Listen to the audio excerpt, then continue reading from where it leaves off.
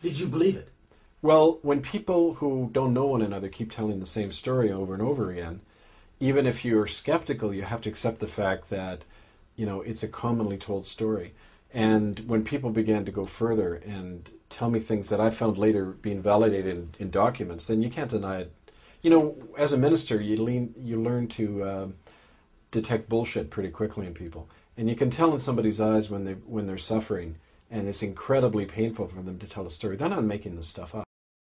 To come in, and that's what happened in the summer of 1998 in Vancouver. I organized a lot of the survivors to come and give testimony at this. And at that tribunal, anything you could ever imagine that went on in a Nazi death camp was described. There was a group of people from the Cooper Island Catholic school who described being part of a medical experiment in 1939 when German-speaking doctors were injecting them in their chests with these chemicals that was killing them. I'm 100% sure that we're used as guinea pigs in these local hospitals for some unknown reason. We're lugged off the hospital, I can remember that. And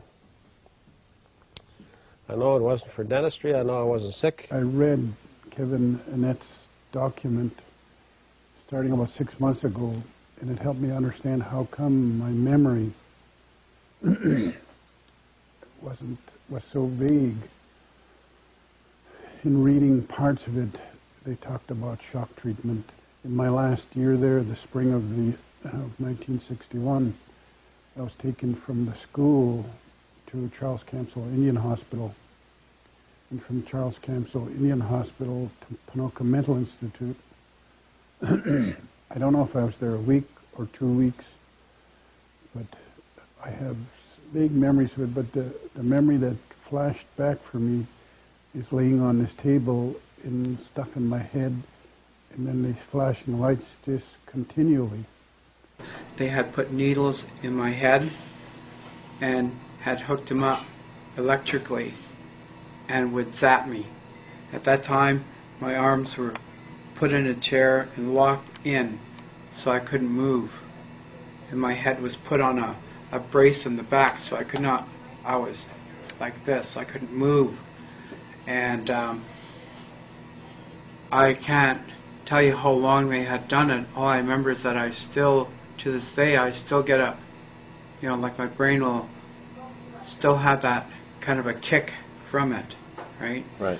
And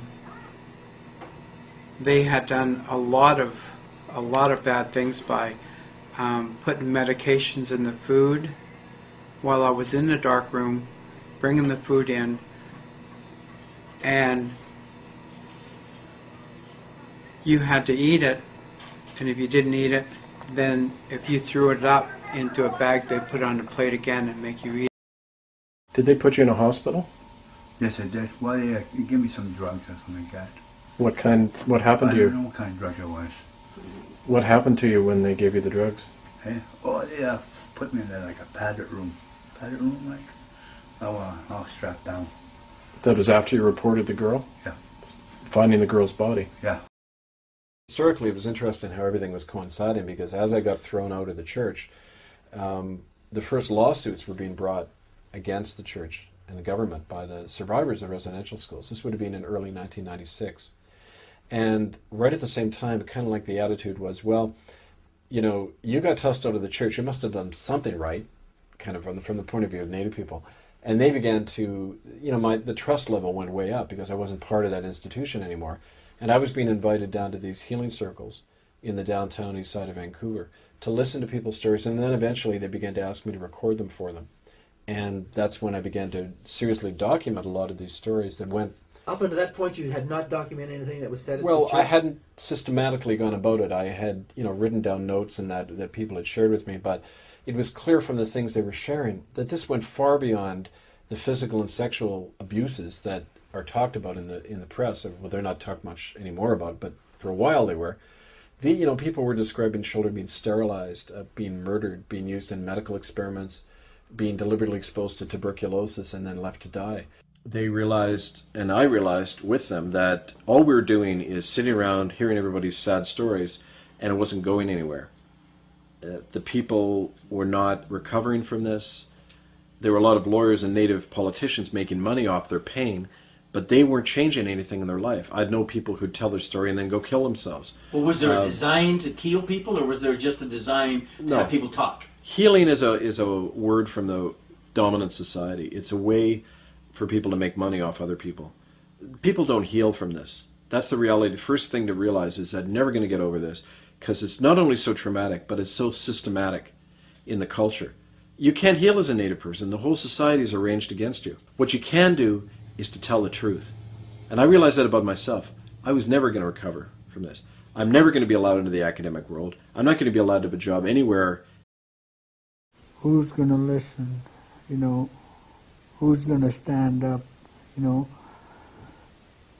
in a court case in this country of ours, you know, minimum we need is $80,000 to $800,000 to start a court case.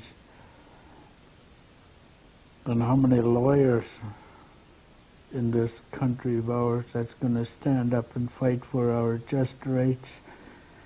There ain't any. And how many Indian lawyers we got have yet seen one to step up to the plate to take the fight all the way?